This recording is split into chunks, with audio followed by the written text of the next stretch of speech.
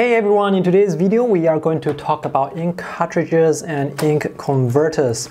And as I was looking through my drawers, I found my Pelikan M200. It was actually hidden in this case. I love this case. This is a transparent case. It's so convenient. It really helps you to find things very easily, very quickly. So let me just take out all the ink cartridges and converters that I have in this box. I have quite a lot of them here. So let me put this away. I have separated the ink cartridges and the ink converters.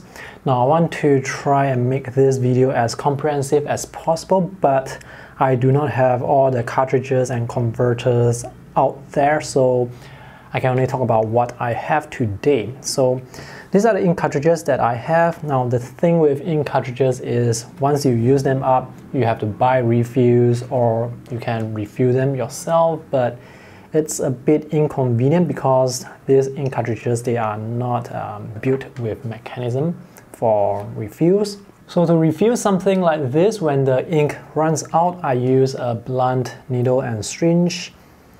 This is an inexpensive way to refill ink cartridges.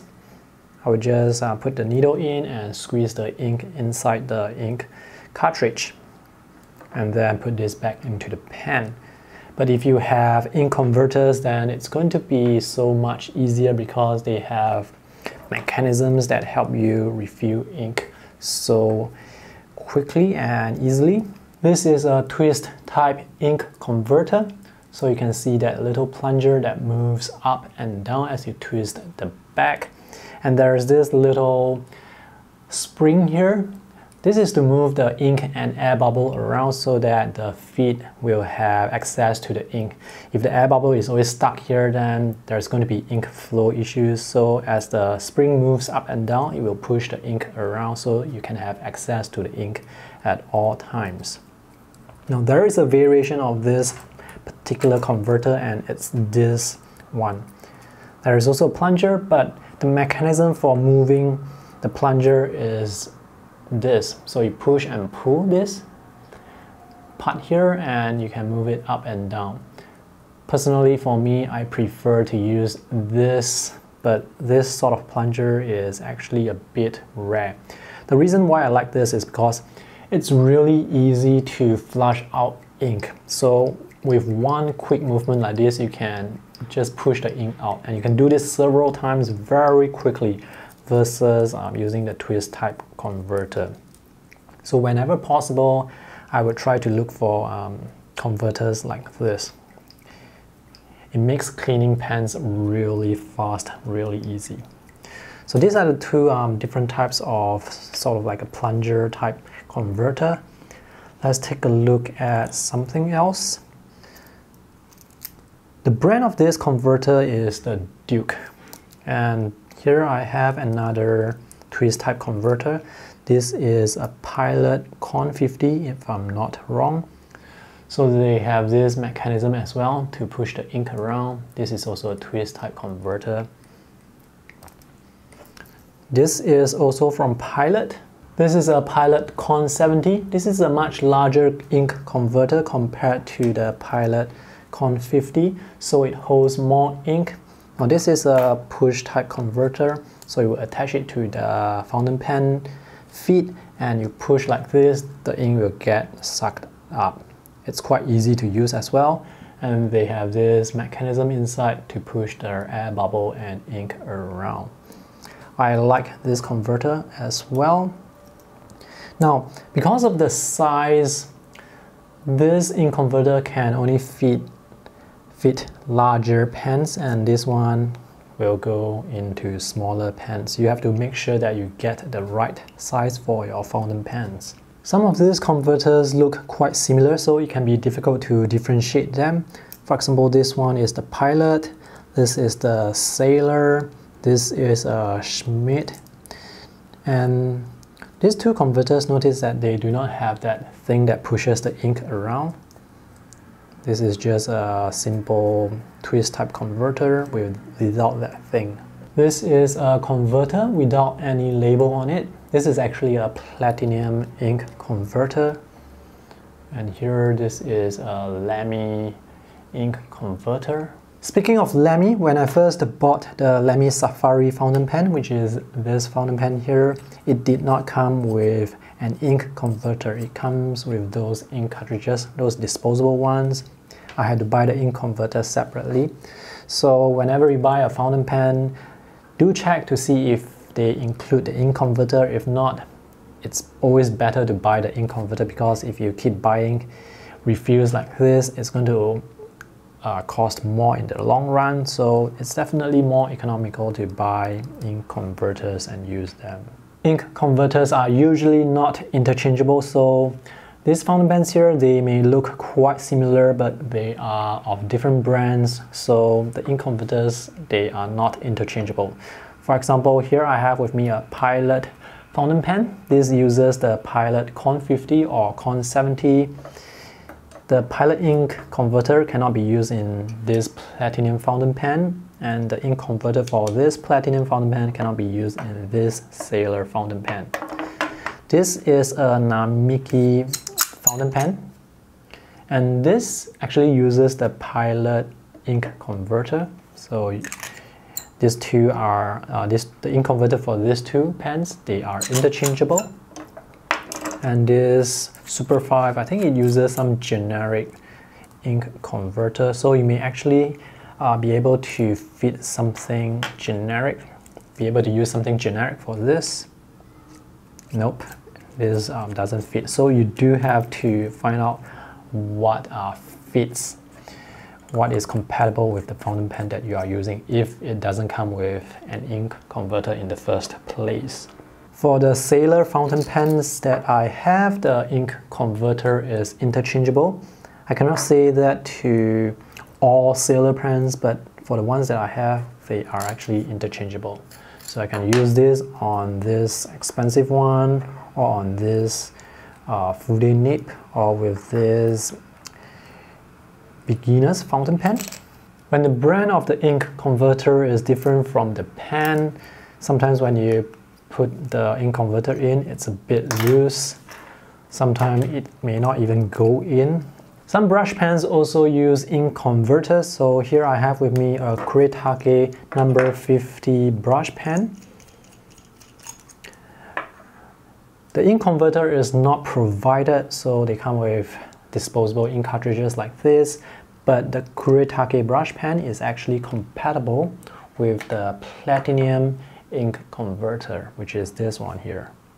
So it fits nicely, and you can refill this with ink very easily compared to using the needle and syringe for refilling this. The other brush pen that I have is the Pentel Pocket Brush Pen. This is an affordable brush pen, but it uses disposable ink cartridges. I've been trying to find a compatible ink converter for this brush pen for the longest time, but I have not been successful. So if you do know of any ink converter that is compatible with this, let me know in the comment section below. I have been refilling this with the needle and syringe since the day I bought this brush pen. The other Pentel brush pen that I have is this Pentel Color Brush Pen. Now the ink cartridge is actually the whole body, and this ink cartridge, if you were to buy it as a refill, it's quite expensive. It's like buying a new pen. So for me, I will refill it with the help of this needle and syringe. There's actually a video that I have made a few months ago on how you can refill this. You might want to check that out. I'll put the link in the video description below. The last type of ink converter that I have in my possession that I want to show you is in this Kaweco Sport fountain pen. This is a rubber sac type of ink converter, so to fill ink you have to squeeze like this. I do not like this ink converter because it's very difficult for me to fill this up completely compared to other types of ink converter. Let's see if I can find any ink converter that I have currently that can fit into this fountain pen. So let's try this. Nope, it doesn't fit. Let's try this. Oh, this actually fits. This is a Schmidt ink converter. So let me try and put the body back on. Now this fountain pen is the shortest fountain pen that I have. To use this large ink converter, it's not possible, obviously. So I'm just going to put this back. So far, the ink converters that I have shown you are the detachable ones. There are actually fountain pens with built-in ink refueling mechanisms. For example, my favorite fountain pen, the Pelikan M200, has built-in ink refueling. This is the twist type converter that is built into the pen. So you just twist to push the plunger up and down, and this particular pen can hold a lot of ink compared to ink converters like this. And that's one of the reasons why I love this pen, because you don't have to refill this as often. You can draw for a very long time with such a large ink capacity. Other pens that I have that have built-in ink refill systems are the Noodler's AHAP. So this is the piston or plunger type converter that is built into the pen. It makes cleaning this pen so easy. You can have a cup of clean water and put the pen inside, and you can just push and pull this, and you can clean this under a minute, and you can clean this very thoroughly, and that's what I love about this. Let's see, this is the Noodler's AHAP. I have the Noodler's Conrad. This is a twist type converter that is built into the pen. So you just turn the back and you can see the piston move up and down. One disadvantage of this ink refill system is if you want to clean them, you have to dismantle the pen. Versus if you want to clean this ink converter, you can just pull it out from your fountain pen and clean it. It's very easy. Another disadvantage is to maintain this, sometimes you may have to add some lubricant. Another disadvantage is to maintain this, sometimes you have to add some lubricant inside the system to make sure that the plunger can still move smoothly. The thing here, the knob here at the back, you can still turn it freely. I have fountain pens that I haven't been using for a long time, and the plunger actually got stuck because something inside dried out. The last ink refueling system I want to show you is the vacuum refueling system. I have two pens that use this method. This is the TWSBI VAC 700. This is the Pilot Custom 823. So what it does is you would pull the plunger up like this to create a vacuum, and when you push it down, when this pen is in the ink bottle, when you push it down, the vacuum will break and the air and the ink will come rushing into the body here. And as you can see, the body is large, so this pen, this can hold a lot of ink, a lot more ink compared to my favorite Pelikan M100. It's, I will say, about 3 times more ink compared to this. I don't really use this pen because it's a bit large for me. I prefer something a bit smaller and a bit more portable. If you want to see the refill process, you can check out the video review for the TWSBI VAC 700. I haven't made any video reviews for this Pilot pen yet. So to conclude, it's always better to get ink converters because they will help you save money in the long run. However, if you are unable to find an ink converter that is compatible with the pen that you use, I would recommend you get a blunt needle and syringe, something like this, to help you refill those disposable ink cartridges. This particular syringe has a 1 ml capacity, so even for large cartridges like this, it would take 2 refills to fill it up completely. And it doesn't make a mess, it's really easy to use, and this is quite affordable. If you are interested to get this, you can find the product link in the video description below. So that's all for today's video. If you have any questions, let me know in the comment section below. If you want to check out reviews for the fountain pens that I have featured, you can find the links in the video description below. Thank you for watching. I hope this video is helpful. See you in the next one. Bye!